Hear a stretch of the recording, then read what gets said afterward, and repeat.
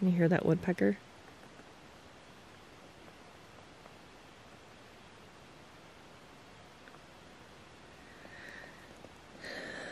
It is it's June 4th. This was my first night cowboy camping, and it went fine. I've been kind of scared to do it. I don't know why, really. Cowboy camping is just sleeping outside without a tent. And, yeah, anyway, I had to do it last night because the guy I was dating came out to visit, and we had planned to hike and camp together, and then we broke up. So I lent him my tent for the time that he's out here. So yeah, cowboy camping for me. It really wasn't that bad. The stars were beautiful.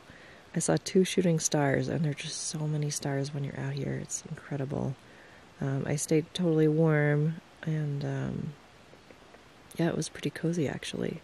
So funny thing this morning is the hummingbirds have been flying around. My sleeping bag's red, so they've been I've been hearing them kind of buzzing nearby.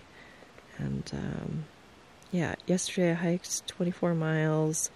I'm at mile 676, so I just had like a really easy pace yesterday. I thought I was gonna stop a lot earlier, and I just kept going. I think I was procrastinating the cowboy camping, so I didn't stop until like 8:15. And the other reason I was thinking about going slow is the next stop is Kennedy Meadows, which is it's the official end of the desert. And after Kennedy Meadows, we have the Sierras for several hundred miles, and that's all at high elevation, so from like 8,000 to 13,000 feet. And there's been just a ton of snow up there this year. So a lot of people are skipping the Sierras and coming back to do that in July or August. My group, we're going to try to go in and see how it is, and then make a decision about whether we continue through the mountains or we also do a flip.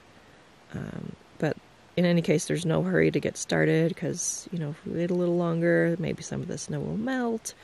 The risk there is also that the rivers that we need to ford will be higher and running really, really fast if we wait too long. So it's kind of a tricky thing to navigate and hard to know what to do, and you can't really know what the conditions are going to be ahead of time. So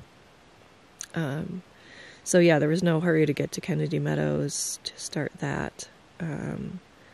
But I did 24 miles anyway, and I think I've got like 25 left, so I'll probably get there today. I was thinking maybe I'd just go really slow and hang out and get there on